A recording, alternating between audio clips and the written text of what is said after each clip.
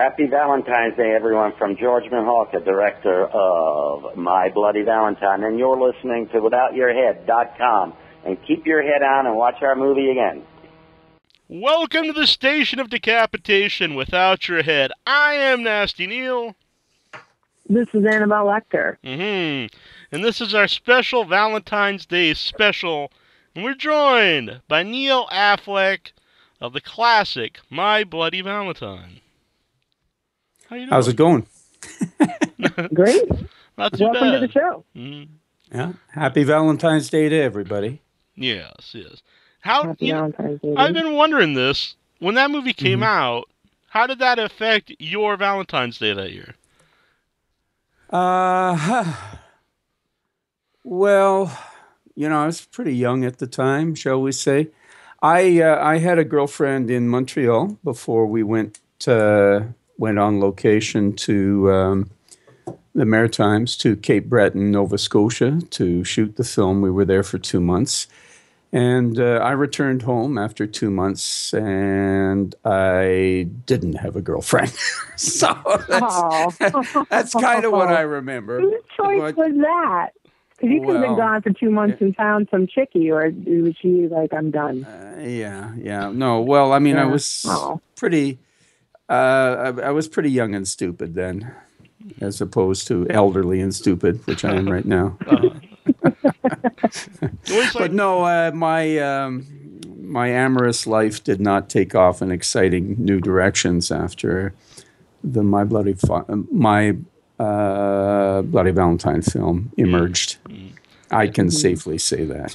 Yeah, we always like to open the interview with something hurtful for the guest. That's good. Well, that works for me too. So. Yeah. How did the role come about for My Bloody Valentine? Well, the project itself was put together in Montreal by some filmmakers there, and who had made a connection with Paramount, I believe, in Hollywood. The concept of this was the era, as I'm sure you guys know much better than I do. This was sort of a golden era of the slasher film, if you will, at least in terms of the Canadian industry, possibly in the States too. So there was very much a market for how shall I put it, concept horror films like My Bloody Valentine certainly was. Some filmmakers in Montreal put together the concept, put together the idea of a horror film set in underground in a mine, and they sold some folks at, as I say, at Paramount in LA on it, and the rest is history in terms of getting the project going and funded. And I came into it, I don't know, I think it would have been the summer of 1980 or 79, and was essentially just received a cold call from the company to come in and read for the role. I'd just been booted off another film in Canada, in Toronto, literally weeks before. I did a very bad acting job, really. Actually, well, what happened? It's a long story, and it's not really that germane to our discussion tonight. Other than to observe, I was a very young, inexperienced actor in front of the camera at the time. I got given a rather good, meaty, challenging role in another film, not a horror film. And I sort of came apart at the seams. I wasn't ready there was a whole bunch of things, but it was a bit of a... It wasn't your, hanging out in the mall for scanners. Pardon me? Oh, it was fun. That was just a day's work, eh? That was really just a day's work for me. And it's nice having that on one's resume, that you worked for David Cronenberg. And, yeah, absolutely. Yeah, I remember him as being very quiet, very kind of meticulous, soft-spoken guy. And, I was just there for a day hanging out. But an interesting thing is, after the fact, I found out. I mean, the way my character role was written as young doctor or student doctor, young doctor, I guess. And I found out afterwards something I wasn't aware of, that actually David Cronenberg had been a medical student himself. So prior to becoming a filmmaker. So I just thought that was interesting. It was fun. It was days' work, as I say. And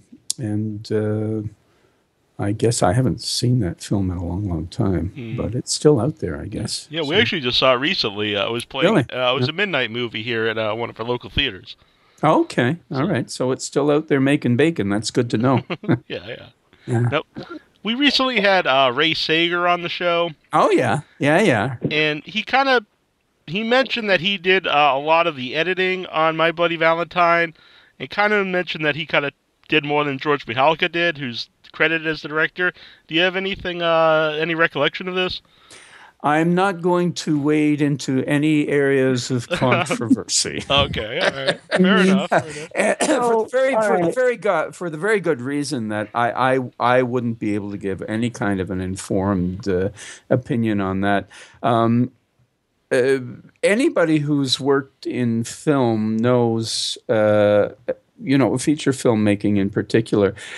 Strangely enough, actors are a very small part of the actual filmmaking picture.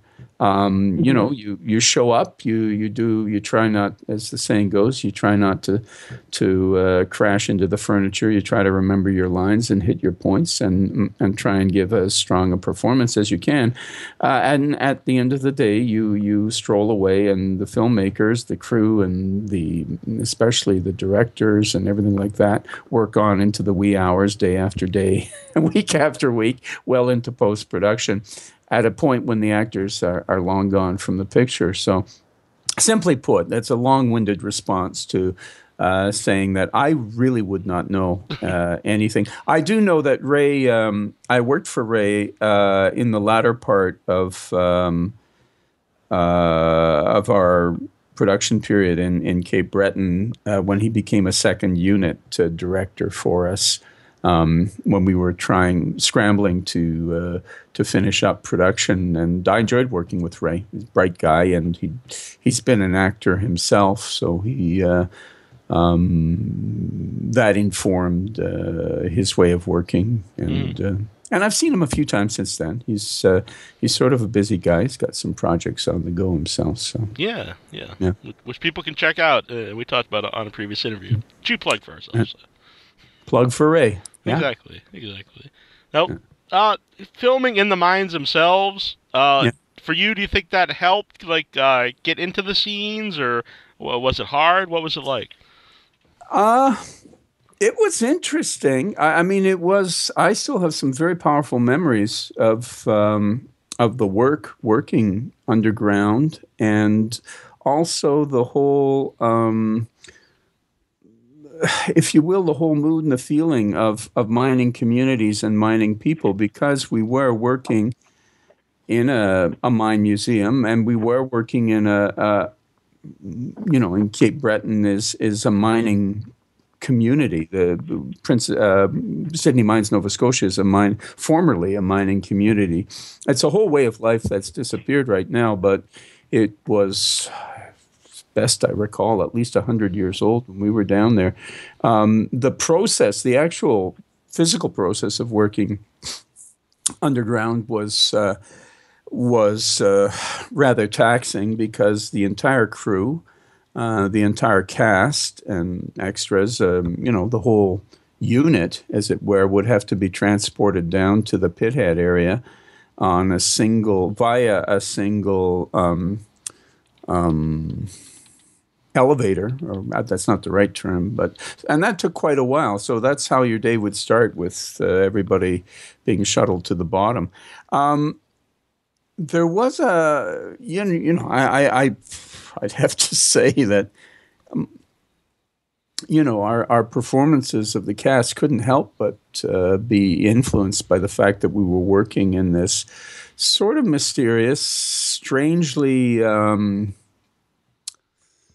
enticing, I guess is the way I'd say, environment of underground. And of course, we were in contact with the people of the community too. And as I've said before, I met some very, very remarkable people, men and women down there, men who'd worked underground for years as coal miners, and the women, their family members and stuff. They're special people, mining people. And to me, that was, I think, had even more of an impact than actually working underground. It was the people I met, and the week before we actually started filming, the company sent us down in a working coal mine called the 22nd Colliery in Glace Bay, Nova Scotia, which I think it's closed its operations a long time ago now, 15 years. And that was an actual experience, going all the way down and meeting working miners. So that is what I remember in terms of just getting a sense of what it was like to go every day, a mile or two underground, 3-4 miles out under the sea, and work for a living doing that work. In terms of how convincing we were as miners, I'll leave that up for other people to judge. Those of us in the cast were, basically middle-class acting guys from Montreal and Toronto. So, we came at the whole mining experience not naturally, I would say. It was something. The one cast member who I think nailed it, and I'll say I'm repeating myself. I said this before, was Keith Knight, who played what's the name of the character he played again? The big guy with the walrus mustache. Yeah, he passed away not too long ago, I believe. Yeah, we lost Keith about 5-6 years ago. But I think Keith was the one amongst us who really nailed that kind of working class thing. He just seemed to exude it. And whenever I've watched the film after all these years, he's the one performance that I think is top notch. Rest of us really enjoyable to watch. Yeah. Probably the rest of you aren't, but he is. He's a really fun character. Yeah. How did they receive you in the town? Just like you said, you guys are coming in, you're doing movies, and here are these, real miners. Were they cool with you being there? Did it take some warming up? Well, it was quite something for a film unit to descend on a small town, really, in Cape Breton, Nova Scotia. Just to give you a bit of context, Cape Breton is an area of Atlantic Canada that's culturally it's a little bit unique. There's some people who still speak Scottish Gaelic there. Wow. It's a pretty rough-hewn area. Very folksy. People are wonderful people there, as all Maritimers are. But it's got a bit of an edge to it. If you think in terms of parts of West Virginia, Appalachia, which not surprisingly is another area where folks work the coal for a living, or used to. It might give you a bit of a sense of a little bit where Cape Bretoners are coming from. Wasn't about a fight that happened one night you guys were there? Wasn't there like a brawl outside? Oh, yeah. Between some of them? Well, not between you guys, I don't think, but between themselves. No, I managed to avoid any of the extracurricular fisticuffs. The hotel we were at was in downtown Sydney Mines. I remember one night that some arguments that occurred in the bar spilled out into the street and were settled the way such disputes are frequently settled in Cape Breton with the boys going at it. It wasn't anything I had any part of or participated in. I was already at that stage a retired drinker, so I didn't. I wasn't much in evidence at the bar. So, but no, they're rough and ready guys. The lads from Cape Breton, that's for sure. And I do remember that was something that could transpire. So it's not a place most of us would necessarily want to go hang out in. On like the contrary, location. no. On the contrary, I, as a good patriotic Canadian and encouraging Atlantic tourism, I would strongly advise you to visit Cape Breton. It's a very beautiful part of the world. On top of everything else, I don't want to create the impression that it's primeval or anything. It's it's and my partner Lynn was just down there for a music festival. And Cape Breton, and this fall, and in fact, a lot of the finest, most original music in Canadian music, popular music, has come out of Cape Breton in the last 20 years or so. Yeah, I was just thinking they probably come a long way in about 30 or so years. Yeah. Well, yeah. Anyway, yeah. Speaking of music, I totally love the closing song, the ballad of Harry Warden. And did you? When was the first time you heard that? Would it have been like the first time you saw the finished film? Exactly. I hadn't. It wasn't something that we heard there. I think it was commissioned. You'll have to help me with the composer's name again. Yeah, he's in the specials. I know. Yeah, I think they commissioned that. George, the director, I may have this wrong, but I think they decided at some point when they were in post, nearing conclusion, that they needed some sort of ballad or something that evoked a kind of mythology or a folk kind of something with a folk idiom to it, and that. They went looking for somebody to come up with, and the song was the result. It's. I play a bit of folk music myself. I think it's a good, strong song. It's interesting. Mm-hmm. And it does give a sort of a twist to the finish of the film too. That that helps. So yeah, my 2 cents. Yeah. Also, I don't know how aware were you that they edited down a lot of the kill scenes, because I don't know if you, being an actor in the film as instead of the director or whatever, if you were aware that they cut them down. Oh well,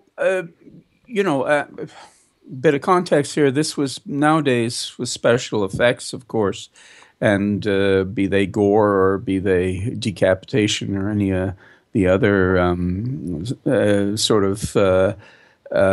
Mayhem associated with horror films. That's almost always done with digital effects right now, as you guys are probably, as most of your viewers or listeners are probably aware. This was pre-digital, obviously. We're talking 1980, 81, 79, 80, 81.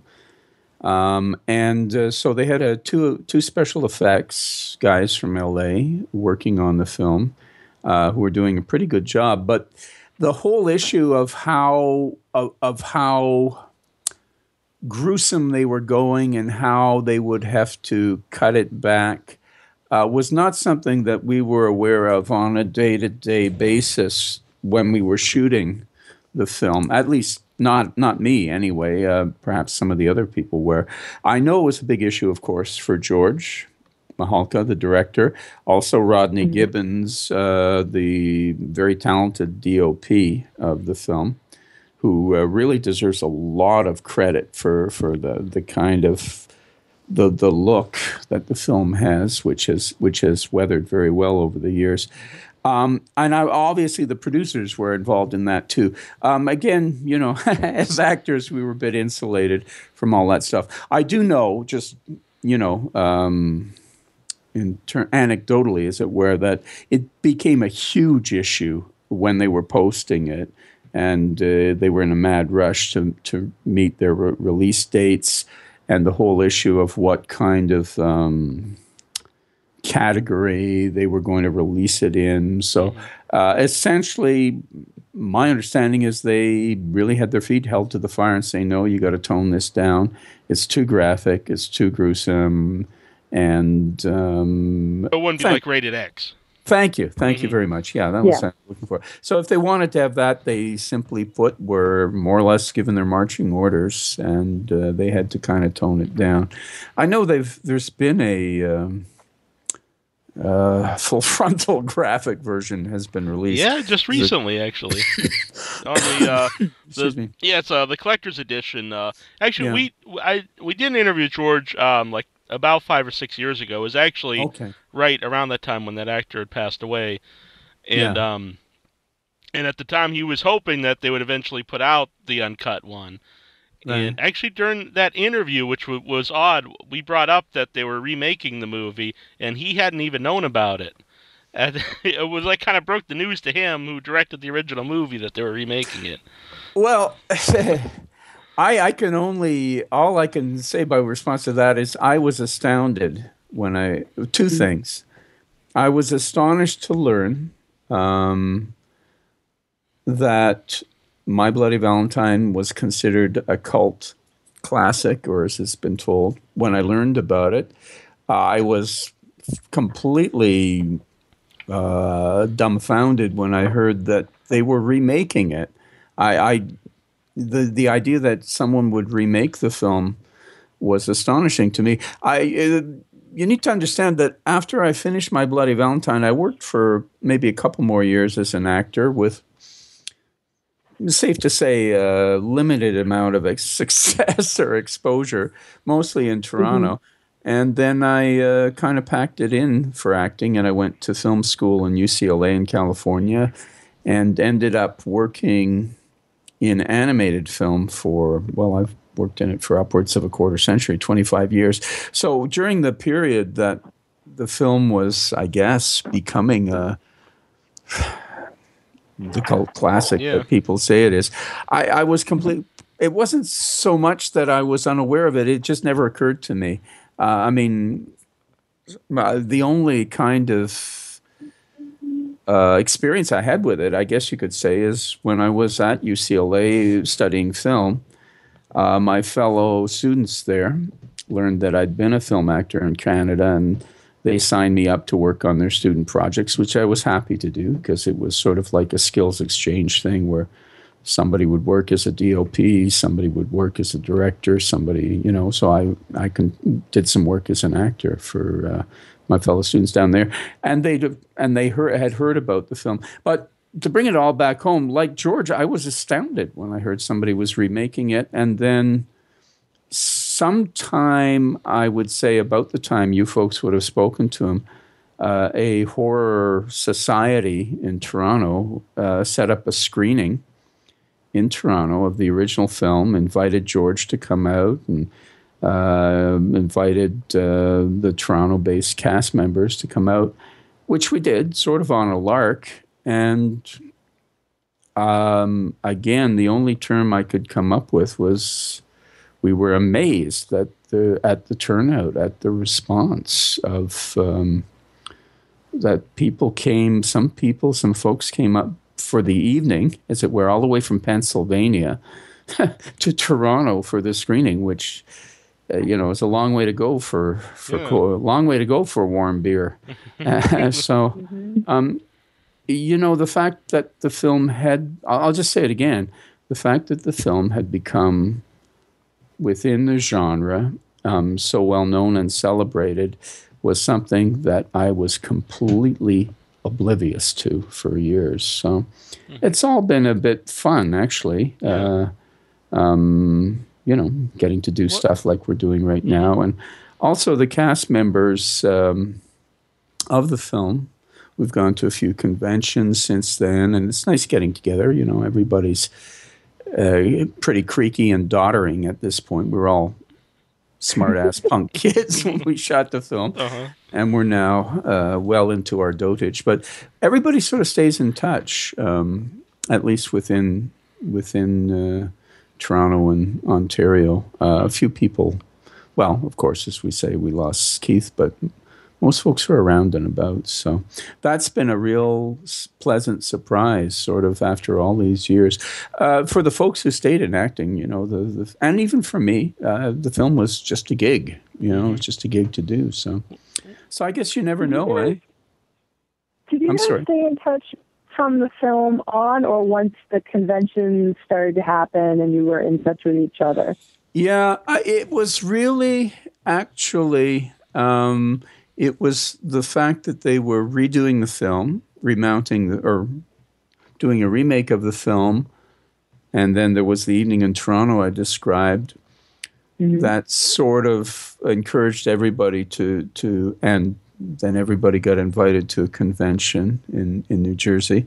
That's what really inspired everybody getting back together again. I've been off and on in contact with a few people over the years, with Alf Humphreys, with Laurie Hallier, Jim Murkison, who played Jimmy, what's his name? Anyway, one of the roles is an old buddy of mine, and stuff. So, but everybody has lives. We'd all have lives. We had families. We had stuff going on. People like me, a few other people had gotten into different lines and stuff. So it was sort of a casual staying in touch. But as I say, the events of about 5 years ago sort of have conspired to inspire us to stay closer touch. When we started, you mentioned 1981 being like around that time. Would have been like an era when a lot of these kind of movies came out. Yeah. What is it about My Bloody Valentine? Do you think that people still remember it and new people discover it? Because there's a lot of movies that came out that come and go and not might not still be remembered. Well, let me just say I'm willing to offer my own opinions for what they're worth, but I'd also be interested in hearing from you guys on that. Okay. Since for me, I think in retrospect, I think it was a very cool idea to shoot in a mine. I don't think it had been done before. Certainly not. Perhaps documentaries had been shot in mines, but certainly not a theatrical. Nor a horror genre film. So I think the original idea was quite was a certain amount highly original, brilliant, and bold, audacious, as it were. I think the script was pretty good, within the generic terms of the thing. I think a decision that George Mihalka, the director, and Rodney. The DOP, Rodney Gibbons, the DOP, made early on, and I suspect they also got some support from the producing end of things, to go for a working class feel for the story. Most of the, pardon the expression, slasher pictures up to then sort of featured middle class suburban kids, being chased around by scary guys in hockey masks and stuff. And, George and Rodney decided they wanted to go for a gritty working class feel. And I think that made a little bit, that shaded it a little bit more differently than I certainly, I'm not that knowledgeable about the other horror films that were coming out at the time. But I do know that Bloody Valentine was going for a working class vibe, and to the extent it succeeded, I think that set it apart from some of the other horror pictures that were coming out at the time. I think it was very, very well done. The special effects, horror films are thrill rides, aren't they? In some ways, right? It's about working on getting a visceral reaction from the viewers, and by any means necessary, any legal means necessary. And I think they generally succeed in that quite often. Over to you guys. What do you think? How would you qualify? What would you say was the defining features of the film?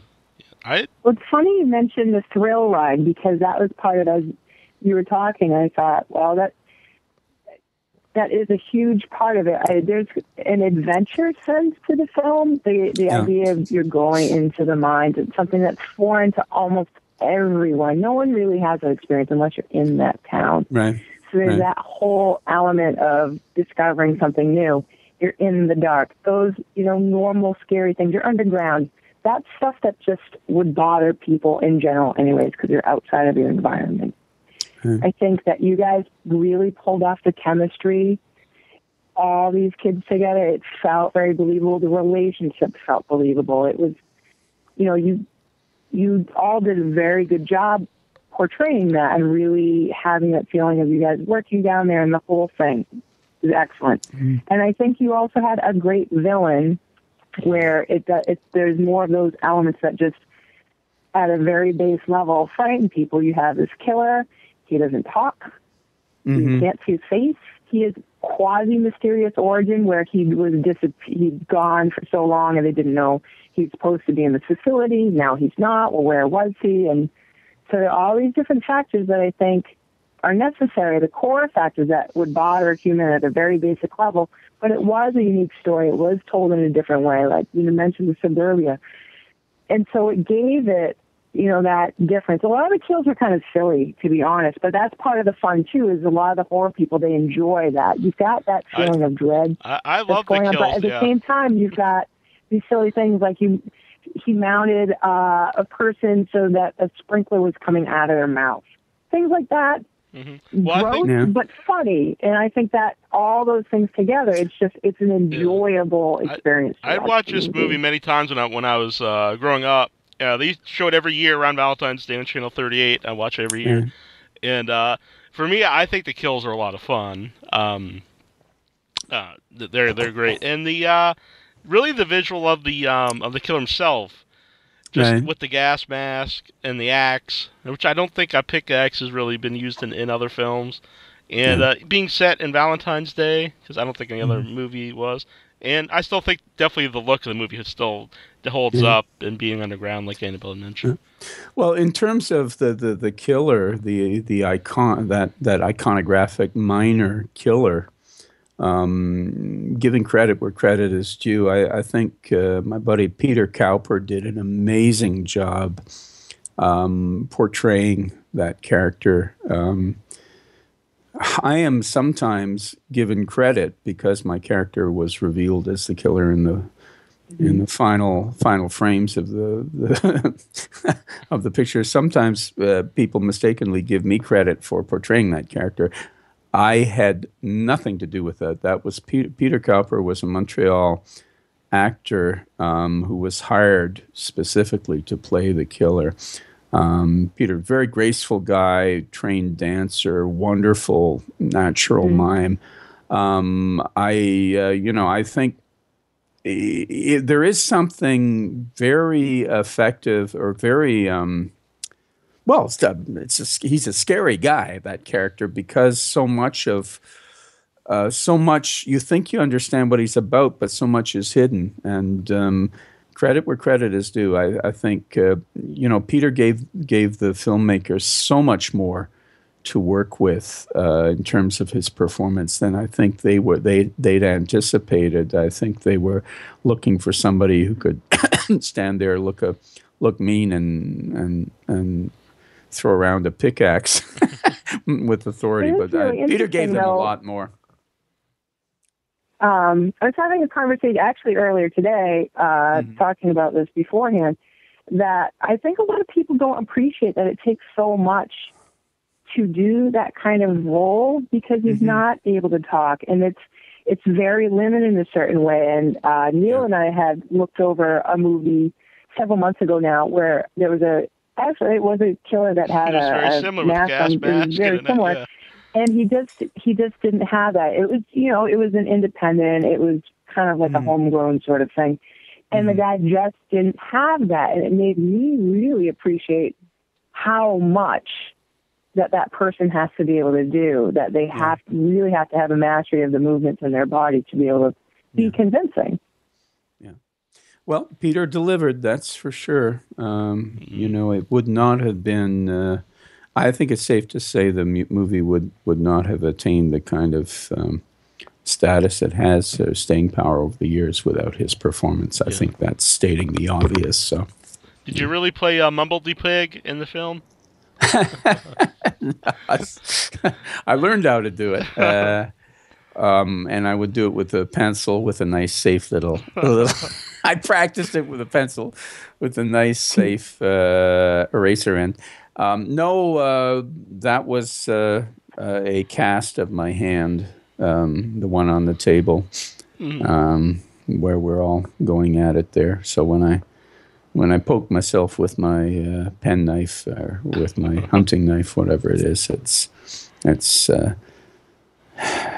just rubber stuff, not my real epidermis. So that was a fun scene to do. Mm-hmm. You know, the bar scene. I'm sorry. That's okay. Was there any serious thought to there perhaps being a sequel to this? Because I do believe around that time that was starting to happen. And they keep the killer alive. So. Yeah. Well, I mean, at the end of the movie was designed for a comeback, wasn't it, the way it was written? Mm-hmm. I heard various things over the years that they were trying to remount a sequel to it. Same company in Montreal, Astral. But for one reason or another... nothing came of it. Probably George might be able to tell you what happened with that. I don't know. You know, it's so hard. I'm at the point now where I'm trying to get some projects going myself, and just sort of like a neophyte in the woods here, innocent in the woods, stumbling around. It's so hard to get anything financed and produced nowadays, and that was probably not much different about 30 years ago. So it didn't happen. And, you know, at the point it would have happened, I'd already moved on to other things. So I was probably... I just heard some vague, you know, rumors that maybe they were thinking of doing a sequel. Yeah. You mentioned your current projects. Would you like to talk about like what you've been doing currently? Well, sure, a little bit. You know, as I said, after my acting career lasted about 3 years in Montreal, 3 years in Toronto. Bloody Valentine was the one feature film role that I did during that time. Did theater in Toronto and this, that, and the other, television, you know, the whole young actor thing. And then got a little bit fed up and frustrated with it, went to film school in California. I ended up, I went to California for 3 years, ended up staying 15. And for one reason or another, kind of drifted into the animation field, and I ended up working with The Simpsons during their heyday for 10 seasons, which was a whole lot of fun. Yeah. Just real quick, needless to say. When you say animation scene, when you say drifting the animation scene, you weren't an animator, you were a director on the animation? Well, I started as an animator director doing documentaries and a little animated documentary. Huh. Then took a production job on The Simpsons as an assistant director in the third season. A friend of mine, Maria Rodriguez, was production manager then. This is a friend of mine from UCLA. So a lot of people I knew from the UCLA animation program ended up on the show over the years. So it was just... timing, and you know, so much of what happens in this business is sort of being in the right place at the right time. But I ended up working for about 10 seasons on The Simpsons, about 5 or 6 as an assistant director, and then eventually I got to direct about 7 episodes. And it's a long time ago now, but it was the heyday of the show. So a lot of fun. I got to work with some incredibly talented people and learn from them. So, you know,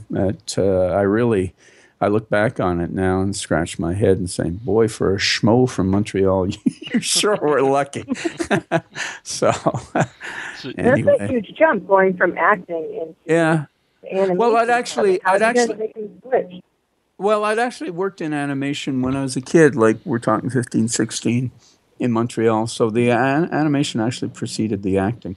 But I'm sorry, I've wandered a bit afield.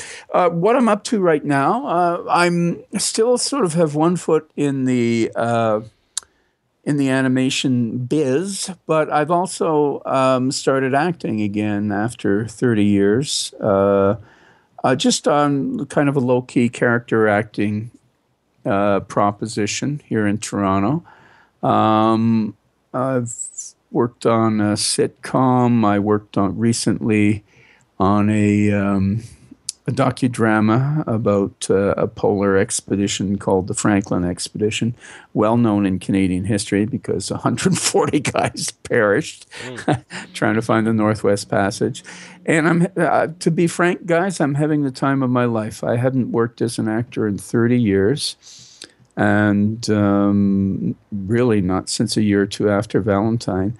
And I'm just enjoying it. I'm having the time of my life, just rediscovering what it was that got me excited about the work, about the craft when I was a kid, and I'm not sure what will happen from here, whether I can actually make a go of it but I'm at this stage of the game. I'm looking at character roles. I'm looking at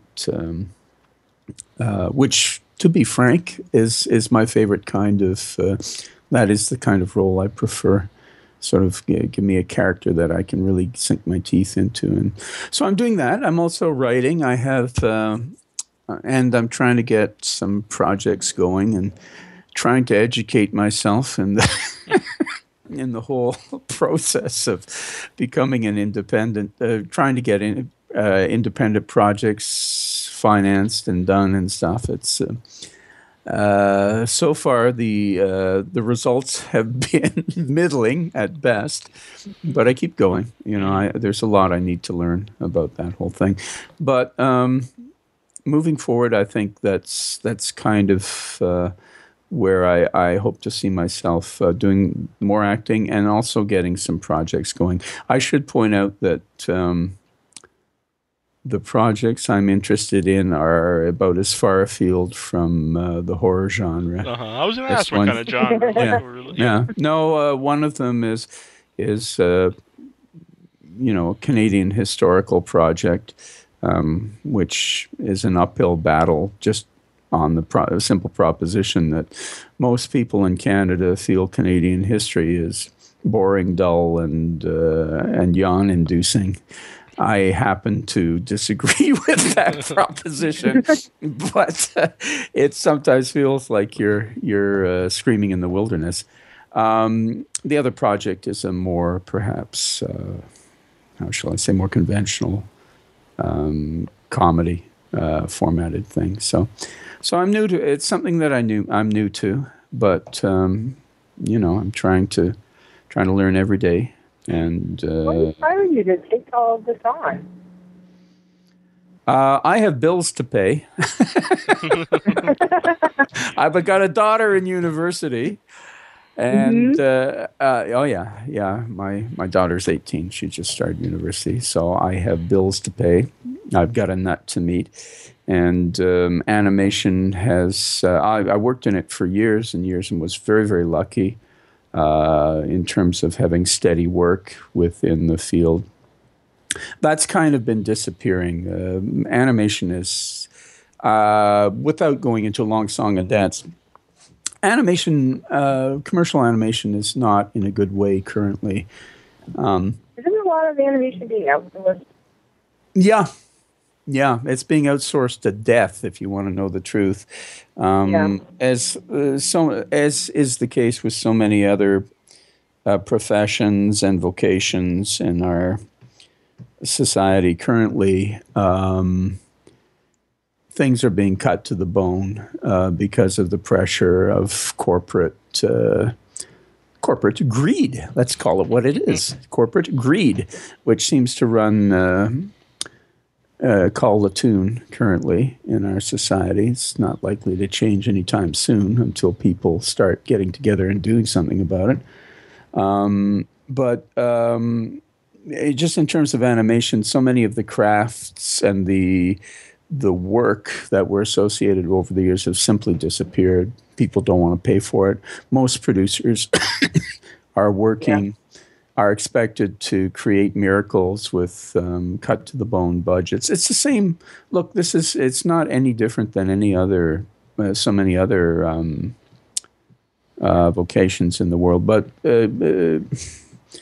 I mean, I've seen 30 years of it now, and it's a bit of a depressing prospect. Part of it, I have to qualify that with, I'm an old fart, and I was a curmudgeon when I was a young man. So at this point of the game, I'm not just a curmudgeon, but I'm an old curmudgeon, which is the worst curmudgeon there is, kind of curmudgeon there is. So I look back on it and just sort of whine and complain about, it's not like it used to be when I was young. They don't know. I think you can notice, though.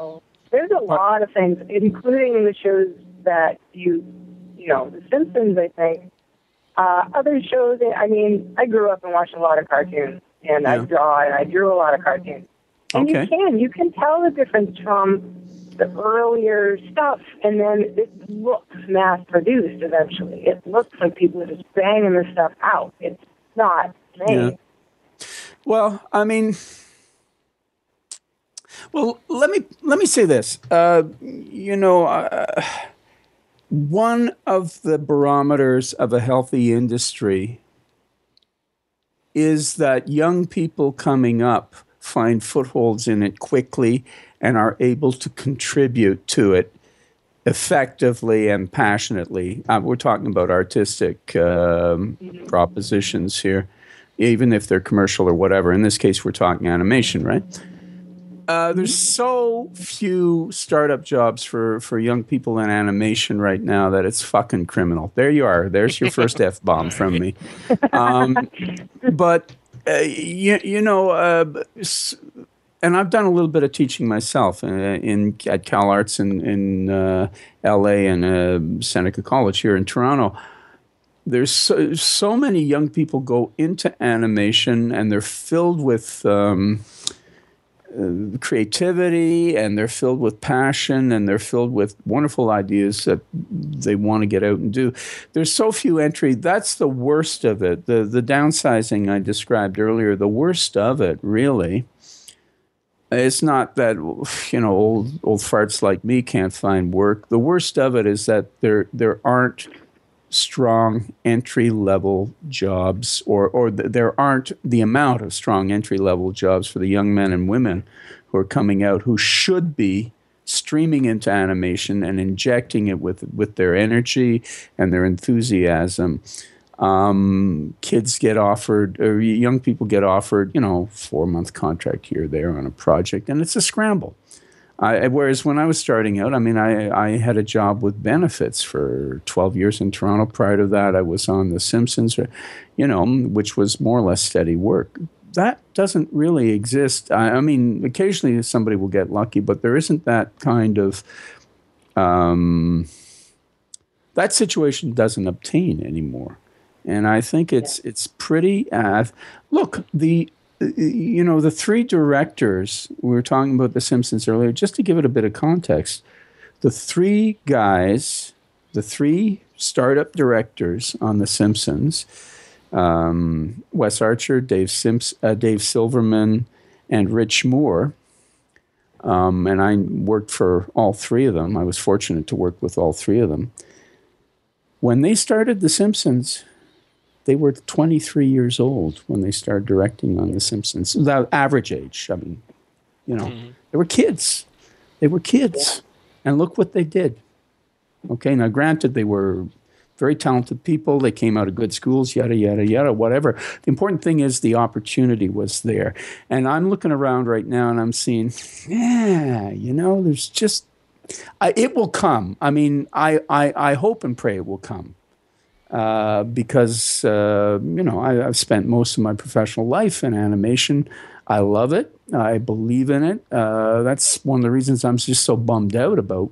I look around right now and, I don't see the kind of, I don't see the infusion of energy and ideas and passion finding root in the trade right now because they're just it isn't providing the room for the folks, for the young people coming out. I say that as somebody who was taught too. So I wish I could be more positive about things. I'm sorry. Go ahead, Annabelle.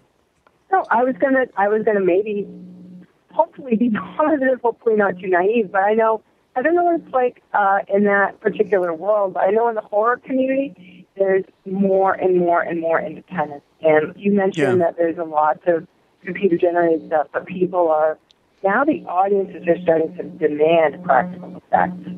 That's now been a huge turnaround where people want to use prompts. They want to see makeup artists, things like that. And I don't think that there's a lot of money coming out of that at this point. But it seems, once something like that catches on, then the people that are making a lot of money, then they have to hire the people that could do those jobs. So hopefully there'll be the same kind of demand for animation at some level that will then, kind of snowball into more and more and more. It's just got to be a lot of people willing to do it for nothing.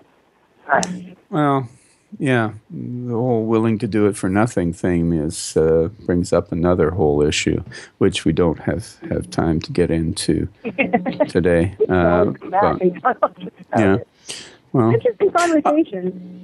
Yeah, no, I mean, like I say, I do have high hopes. I shouldn't. I hope I haven't sounded too pessimistic a tone. I think, obviously there's a lot of energy happening online in terms of animation. And nowadays, too, anybody virtually can create a film in their own on their own computer at home with all the programs available, this, that, and the other. So there are some very hopeful signs. I'm just, every day I get up hoping that that the next great wave of animation renaissance will wash over me. And at the end of every day, I'm a little bit disappointed. Well, damn, it didn't fucking happen today either. So, but it will. Yeah. I think we'll all be surprised by it. So, I would like to know: was there a particular cartoon or series of cartoons that made you want to get into animation? My background, I'm from Montreal. I'm a Quebecer. I'm from Montreal. Like other North Americans, English my first language. I watched Walt Disney when I was a kid and saw the films and stuff like that. So I had some exposure. I was not particularly enamored of Walt Disney when I was a kid. My first exposure to actually creating animation was when I was 15 or 16. My first heroes of it were from the National Film Board of Canada. Independent filmmakers, Norman McLaren.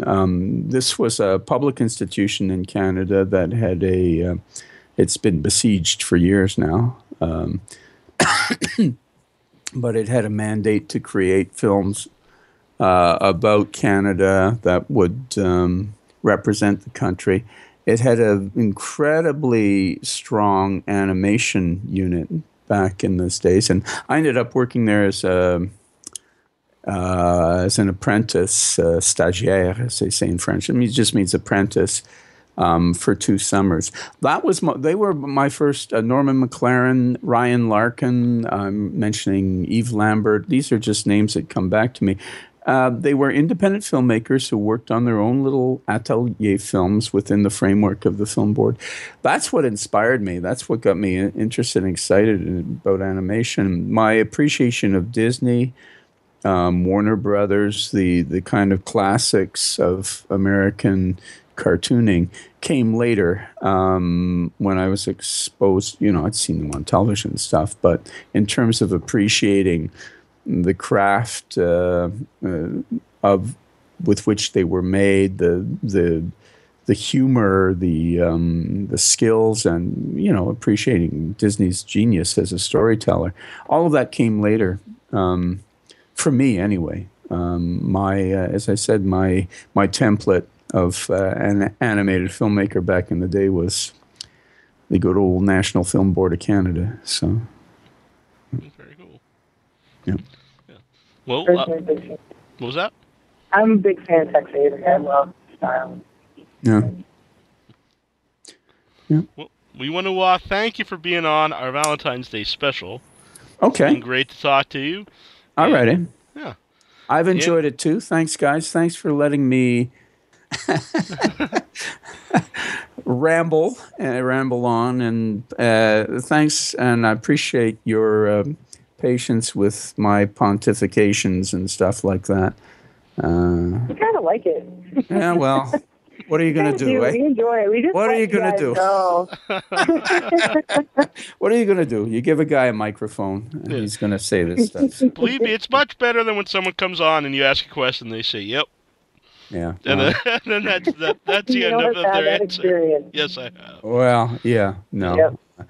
You will never get that with me, Neil. I can promise you that. Excellent.